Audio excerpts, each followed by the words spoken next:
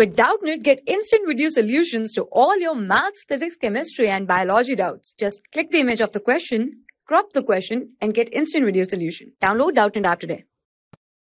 Hello students, the question given here is if two vertices of a triangle are 0, 2 and 4, 3 and its orthocenter is 0, 0, then the third vertex of the triangle lies in A option is first quadrant, B option is second quadrant, C option is third quadrant and D option is fourth quadrant. So for this, first of all, we will draw the triangle. So let this is the triangle and this point is A, this point is B and let this point is C. Let A point is 0, 2, B point is 4, 3 and let C point be some H, K. And the vertex, and orthocenter is, the coordinate of orthocenter is 0, 0. What is orthocenter? Orthocenter is the intersection point of the altitudes on all the sides of the triangle. So first of all, we will draw the altitudes for all the sides. So on side AC, altitude will be this. Then on side AB, the altitude will be this. Then on side BC, the altitude will be like this. So orthocenter will be point. Let orthocenter is point O, whose coordinate are 0, 0, and orthocenter is the intersection point of all the altitudes of the triangle. Now, if we see that these all are perpendicular, this is perpendicular, this is perpendicular, and this is also perpendicular on side BC.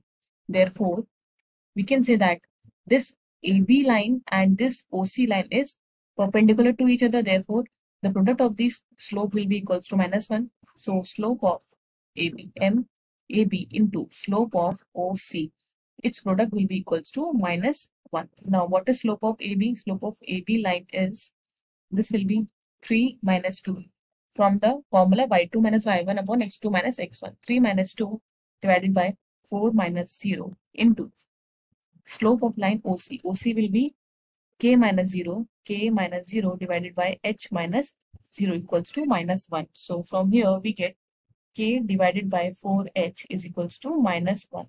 So from this we can say that the coordinates k and h will have the opposite sign. If k is positive, then h is negative, and if h is positive, then k will be negative. So the point h, k will either lie in second quadrant or in fourth quadrant.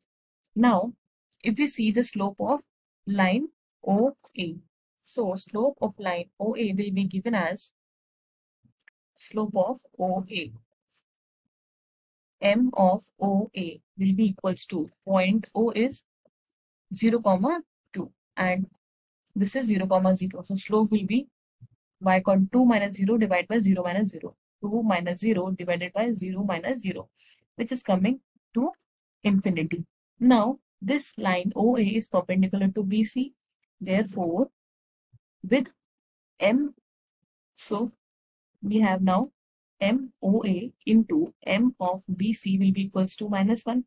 Now we have slope of OA is infinite into M of BC is equals to -1. So slope of BC will be equals to -1 divided by infinity, which is equals to 0. So slope of BC will be equals to 0. Now, what is slope of BC? Slope of BC is point B is 4, 3 and C is H, K.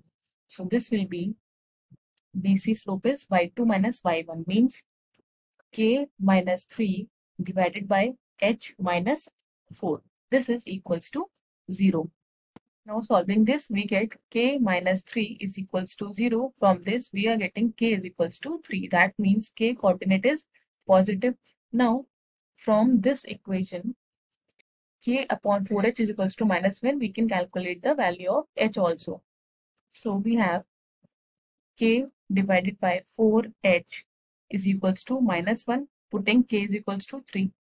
3 divided by 4h is equals to -1. So from this, we are getting 4h is equals to minus 3. That means h is equals to minus 3 by 4. Therefore, we have k is greater than 0 and we have h is less than 0. That means this h comma k means point C will lie in second quadrant. Therefore, we can say that point C will lie in second quadrant because C point was h comma k.